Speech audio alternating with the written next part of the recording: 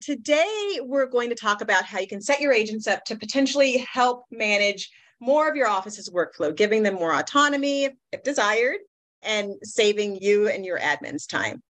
Whether it be setting up or configuring options like automating certain features or certain areas for them, or giving them access to perform certain functions, or training them to do certain things that they may normally come to you for. Basically, it sets them up for success and you to save time. So just win-win all around.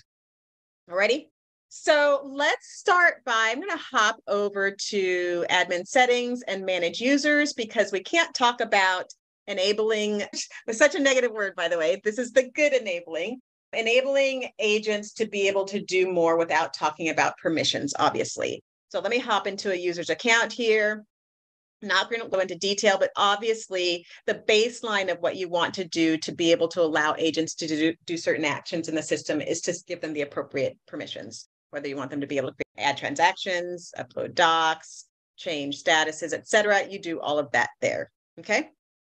So that's, baseline. You want to set that up to start.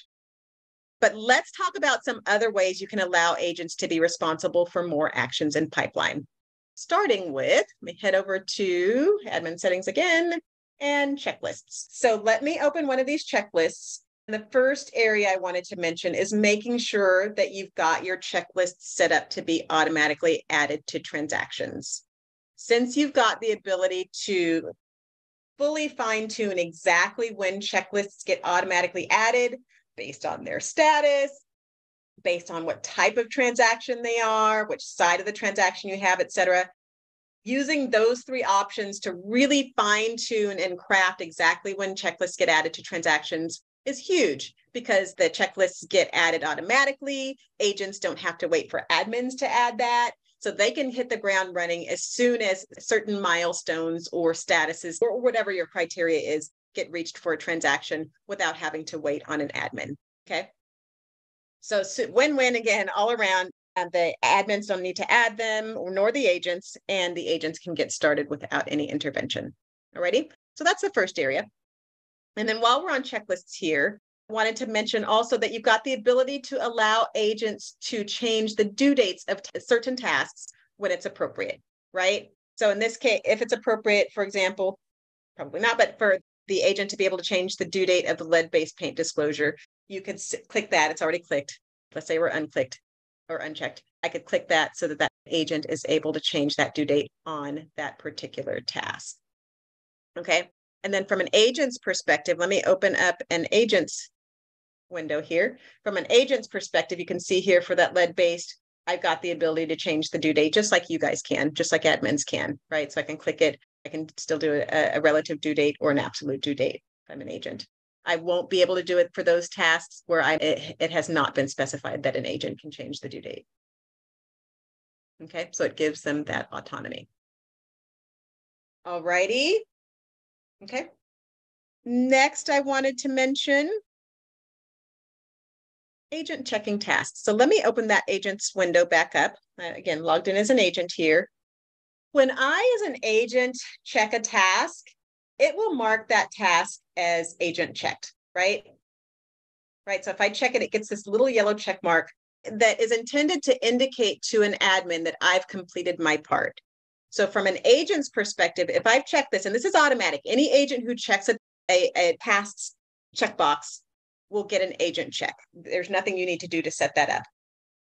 But again, from my perspective as an agent, once I've checked that off, that removes that from my vision, from my view, right? It removes it from those reminder types of things that I'll get to let me know that a task still needs to be done. I'll still see it on the checklist here of a transaction, and I will have my agent check. So I can ignore it in that case. I can see that I've done my part. But also if I go to the tasks page, which I'm going to open in a separate tab here, it will no longer appear on my task page because, again, I've checked it to indicate that I've done my part. Also, when I get a reminder email, the daily reminder email, it won't appear on there either. So it allows me as an agent to remove it from my view. Okay.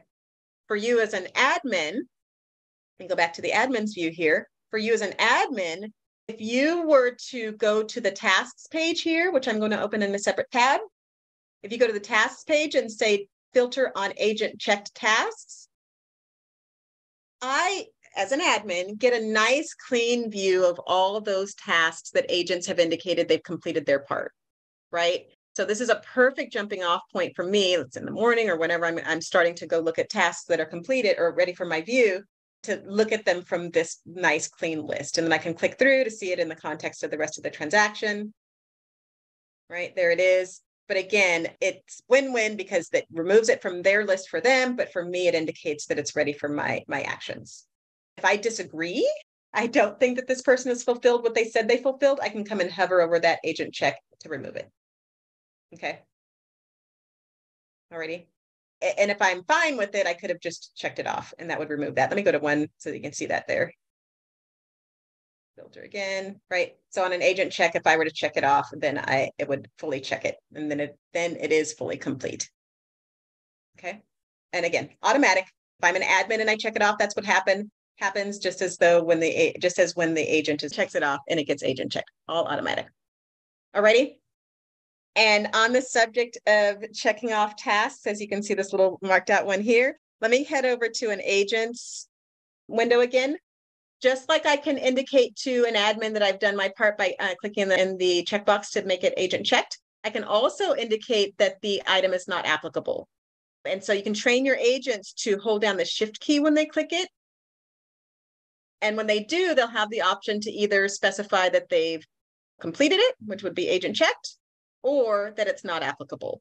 If they do not applicable, it'll set it as not applicable. And you'll also be able to see those from your task list, meaning when you do the agent check filter. Alrighty. And again, if you don't agree, you can always uncheck that. Okay.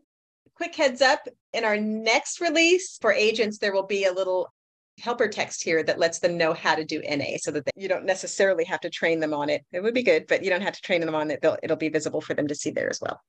Okay. Next item is under admin settings. Let me head back to my admin account here, go under admin settings. If it's appropriate for agents to be able to set transactions to closed, you can set that here. So here you've got the option to allow agents to change transaction status to closed, any closed, terminated, or expired status. Again, only if it's appropriate. Many offices do not allow that, but if you do, you can check that option and that would allow agents to set transactions to closed if you've got that not enabled. Okay. And that's the case for all of these. This is only if appropriate, just letting you know the different options. Next, love this page, unassigned. Head over to here. As you know, unassigned docs is the area where all docs are waiting to be assigned to transactions. And some people don't realize that they can use it sort of as a method of orchestrating your workflow. And it's all done via the assign permission. We're talking about enabling agents, but just as important as enabling them is maybe disabling them or the opposite, right? So this topic that I'm about to talk about is kind of equally as weighty, whether we're talking about assigning it or not assigning it, right? So if, again, back to the unassigned docs page, if a user does not have the assign permission, they cannot get a doc to a transaction, right? And if the user cannot get a doc to a transaction, meaning they don't have that assign permission, it's going to land on this page, on this unassigned docs page, until somebody who does have assigned permissions assigns it on through to a transaction, right? And that means that you can use that bit of knowledge to sort of orchestrate if, let's say, you want admins to put eyes on a doc before it gets to a transaction, just as a QA measure, right? You would just want to make sure that you don't give the agents or whomever you don't want to get those docs to the transaction because you want an admin to put eyes on it first, the assign permission, right? So that all important assign permission is critical when you're talking about potentially using the unassigned docs area as sort of a holding area for somebody who is more authorized to get a doc to a transaction. All righty. And that includes if a user is trying to upload a doc directly to a transaction, meaning they're on the transaction and they click upload doc, if they don't have the assign permissions, it's going to pop over here until somebody who does sends it on through. Okay. Cool deal. So again, use that assign permission if you want to enable the users to get docs to the transaction, but use it also if you don't want them to get doxed to a transaction. Alrighty, next area. Let me start here at transactions. Let me go to a transaction.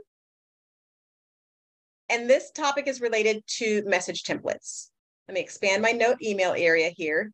If you've used message templates, you already know how amazingly magical they are, right? They store information. Let me do this one here. They store information that you would like to send repeatedly, okay?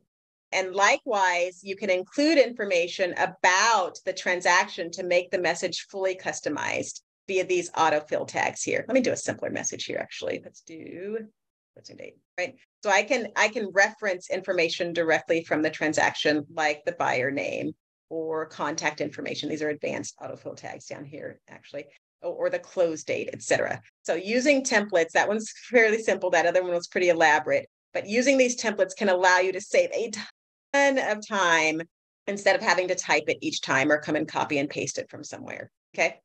The way that you can enable agents related to this is, now I can head over to my user profile or personal profile, is that you can share these email templates. So you can create elaborate message templates. You can include autofill tags that pull information from the transactions, etc. And then you can share those templates, right? I can share it with everyone. I can share it with other admins. So if I share it with everyone, that's going to share it with admins and agents. And then when I save that template, that means that I, as an agent, opening my agent window here again, when I go to send a message and use a template, it's going to show me those that have been shared with me by that person. Okay. All righty. So share message templates with agents to allow them to utilize those, be encouraged to use those, and then you can obviously train them to do so and train them where they're at. You can create a whole library of messages for them. All righty. Next is creating shortcuts, another magical area of the system. Let's head over to transactions, run a quick search here. Maybe I want to search for all of the transactions that are pending with a date range of, for close date this month, right? Run that search. And then once you've run a search, you've got the ability to return any transactions, but that's okay. Once I've run a search, I can add a shortcut for it, right? And my shortcuts, I don't have any created yet. So let's just go ahead and create one. I'm going to call this one closing this month, right? And I can save that shortcut. So these are magical because I can run them with just a single click, let's say from my homepage. I can create a whole library, up to 8, that is, of shortcuts that are, again, just super easy to get to right from my homepage. I can get to them from my transactions page. I can run searches and or sorts from transactions or tasks or unreviewed. So 3 whole different areas that I can create searches and shortcuts for. And you hear me keep saying searches or sorts. It's not just searches. If I were to, let's say on my transactions page, let's say when I go to my transactions, actually, let me go in as an admin, I'll have more data here. If I love my transactions page, it gives me all the information I want, but honestly, I really need to have it sorted by close date, right? That's more meaningful to me. I could save that as a shortcut. That way I don't have to keep coming to the transactions page and sorting it each time. I can just run that transaction. Let's call this my transactions sorted with the correct spelling, right? And that way, whenever I log into Pipeline, I can just go to my transactions sorted. Okay. I switched accounts on you. That's why they've got these different shortcuts here. Alrighty. So anyway, super magical. But anyway, agents may be technically challenged, or just for whatever reason, it would be beneficial to do it on their behalf. So you could log into their account, create those shortcuts, and basically have a nice little custom library of reports or links of search results they can get to. Instead of, let's say, coming and asking you regularly, oh, how many transactions, blah, blah, blah, right? You can just create those so that you can outfit them to do it on their own. Alrighty. last few areas here are ones that we've heard that agents would can occasionally request from admins to do on their behalf. The first is sending docs to clients at closing. We find it beneficial to train agents to send the docs to whoever their client is. Let me open this one that's got a few more docs here, by sending it to them as a zip file, right? That's how it's ultimately going to get to them anyway. So if they send a message, they've got the ability to attach the docs. They can attach all the docs. They can attach certain docs. Or they could, let me undo those. Or they can, if they shift click within a permission category, they wanted to select all the docs within that particular category, they could do that. Again, that's shift click, right? It undoes it as well. So if I hold down my shift key and click any doc within a section, it's going to select all those docs. And then they can mail it to whoever they're going to mail it to. I don't need this template anymore. So I'm going to mail it to whoever. And the docs are already checked to be attached. I could add a little note if I wanted to and send that message. Okay. Cool deal. Same general concept for if they come to you wanting a download of the docs after close, right? They can just do that same thing, but mail it to themselves, right? There'll be an agent on the transaction, mail it to themselves or type their email address into there. Okay. And while we're on this page, there's two other things here. One is when agents request downloading contacts for a transaction. They've got a few different options or different ways of doing that. One is they can send the cover sheet to themselves. Actually, let me reload this page so I get rid of all of that data or all those check marks. So I can send to myself, if I'm Daniel, the transactions cover sheet and just be sure to include the contacts. Okay, that's one way. Another way is they could drag and drop the contacts to a message, right? Remember, you can always drag and drop contacts when you're sharing their information with somebody. Let's say you're sharing an inspector's information with a buyer, or when, again, an agent wants to share the contact's information with themselves. So they've got that history, right? You can just drag and drop, send the message to themselves, and they've got that way. Okay. And the last way is similar cover sheet to the cover sheet, sending the cover sheet to themselves. And that is they could just open the cover sheet. And then from there, it's bigger, download it. Oh, I'm in a different app here. Here's my download. Yeah, I'm going to save that. So those are the different ways of downloading the contacts. And then the last thing I wanted to go over, which agents almost always inevitably ask an admin for, and that is getting a report of their commissions. You need to have the commission module enabled in order to see that. But if you are subscribed to our commission module, when you go to your personal profile, there will be a your commissions option under here, and they can run their own commissions report. They don't need to come to you to run that. Cool. All right. So that's it for basically different methods of giving your agents additional control and to be more autonomous.